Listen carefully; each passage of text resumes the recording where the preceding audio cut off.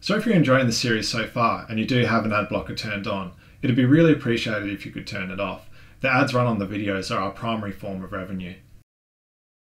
So now onto the CPU. So what does the CPU do in the computer?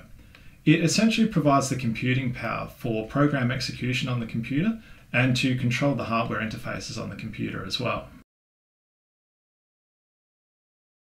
The Intel one provided has the user manual and the CPU itself, and the AMD one here has the user manual, the CPU itself, and a heatsink. Now, generally in the more overclockable CPUs, such as the Intel K series, a CPU cooler isn't supplied and you usually have to purchase an aftermarket cooler. This is also true with some of the higher end AMD Ryzen processors. Just check this before you make your final order. CPU ranges will have a specific socket or connection type, such as Intel's socket 1151 or AMD's socket AM4. These CPUs are also only compatible with their compatible manufactured chipsets on the motherboard. These are paired to the CPU and the socket type. These motherboard chipsets are generally released and phased out at the same time as the CPU to ensure support across various ranges. Now, like motherboards, there's varying different types of CPUs for the purpose required. Generally, the biggest change is their overall output speed.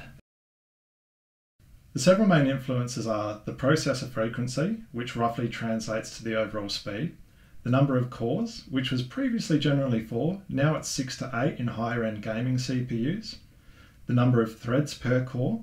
Multiple threads allow for parallel execution on each CPU core. Lower end CPUs don't generally have this functionality.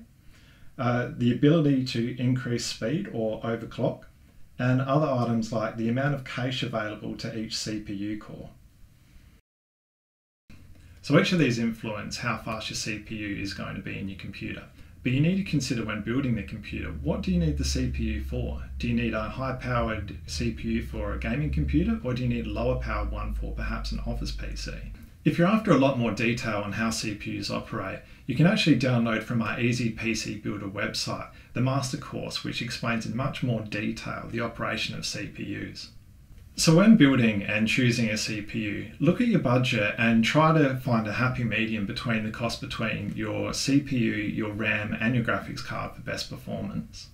Generally, for a gaming PC, your graphics card will cost twice your CPU cost. This combination will provide both a strong CPU and GPU for your purpose, as they both have differing complex roles.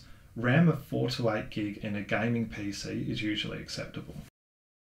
Some processors have integrated graphics on the CPU, so you don't always need a standalone graphics card. This is very useful for office computers which don't undertake overly complex graphics work, or if you're building a PC and waiting for your high-end graphics card.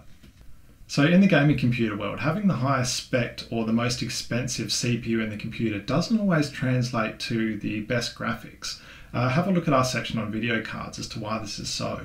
So if you'd like to learn more, jump over to our website at EasyPCBuilder.com, where you can download our monthly updated build guides for gaming PCs of various levels, office PCs and media PCs, and you can also download our Easy PC Builder Master course. Thanks for watching.